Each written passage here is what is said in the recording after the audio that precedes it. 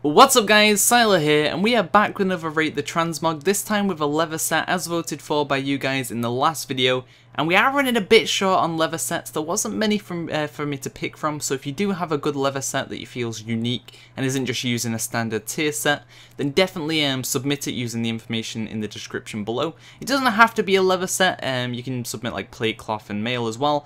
But we are sort of shorter on the leather set, so if you do have a good one, please submit it.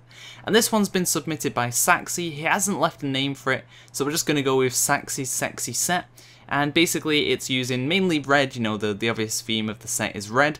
It's got the red staff with the sort of, you know, red tabard, the red engineering goggles, using the rogue tier 6, you know, so it all comes together quite well. It isn't just using a standard tier set. So for that, you know, give him props for the different pieces, bringing them together to make a unique set. And don't forget to leave a rating, 1 for the worst transmog you've ever seen, 10 for the greatest. And we're going to move on to where the pieces for the set actually come from if you're interested in getting it yourself. Okay, so this is the set on the armory, and as always, we're going to go piece by piece and take a look at where each piece comes from, so you have a good idea of where to actually get them from. Now, not all of these pieces are going to be usable by all level wearers. There are a few pieces that are unique to druids, but I'm sure you'll be able to find alternatives out there to replace them with. But the rest of it is sort of accessible by any level wearer. So first up, we have the helm. And that is the Agile Retinal Armor. These are the engineering crafted goggles from Mr. Pandaria.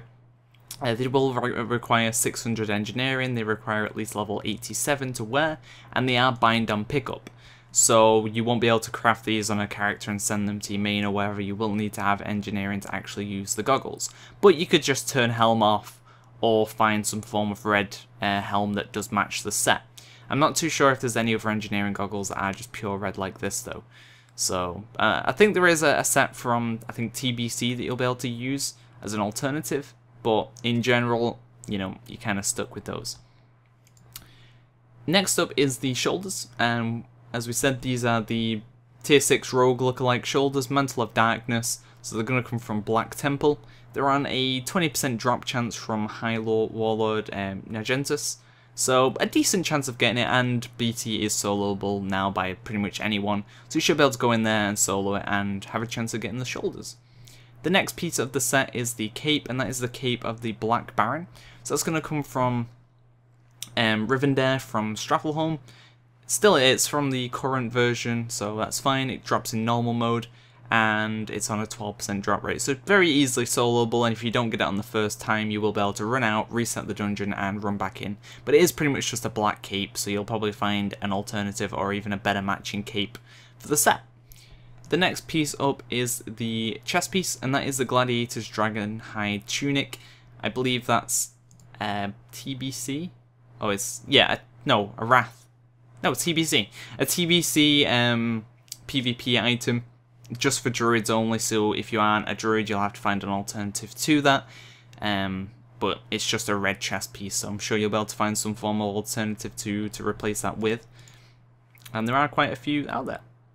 Actually, they're only the PvP ones as well, but still, you've got plenty of options. I'm sure you'll be able to find a red chest piece out there that'll match the set. Next up is the tabard, and normally we don't do tabards, but this tabard is a part of the set, and that is the Consortium Tabard. It will require you to be exalted with the Consortium, I believe. Yeah, it does require exalted. Consortium can be done by handing in the war beads, though, in Nagrand. So it won't take you too long, take about 4 or 5 hours of grinding the war beads and handing them in, and then you'll get the Consortium Tabard. But there are quite a few sort of reddish tabards that would match the set as well.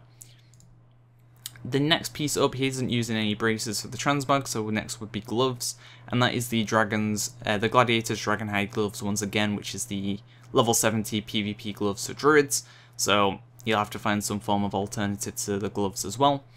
The next piece up would be the belt, and that is the Wanderer's Belt. That is a green, and it's a world drop BOE from Vanilla. So you'll have an okay chance of getting this. You'll probably pick it up off the auction house for an okay amount of gold. I don't think this is too sort of a sought after item, so you should be able to pick it up off the auction house if you're on a medium pop realm. If not, there's plenty of mobs that you can try and farm to get it, and good luck with that. It is a level 49 mob, so 49 item, so mobs around sort of the 45 to 55 areas should drop it. And next up is the legs, and these are the Titan Forged Leather Leg Guards of Triumph. I believe you can use these, you can use these as a rogue, monk and druid. You'll pick these up from Winter's Grasp and they will cost you 500 honor, just less than 500 honor. Your faction will need to be in control of Winter's Grasp to purchase them though. And once you can, you just go and fly in and buy them. The next piece up is the boots. And these are the Sunrage Treads. These come from Magister's Terrace and they come from Kel'Thas. They're on a 15% drop chance, and they are in the normal mode difficulty. An interesting advert right there. And they are on normal mode, so you will be able to run in, kill the boss, and run out and reset it, and just repeat that until you do get the boots. So, a decent chance of getting them. And apparently they're on a 3% chance drop there, 3% chance drop there, and 15 there, so take it as you will. And finally, the weapon. The weapon is the Gladiator's War Staff. You'll pick that up, once again, a TBC item, but I think it's still in the game. It says no longer in the game, but I swear they've re-added this. I'm not too sure on that though.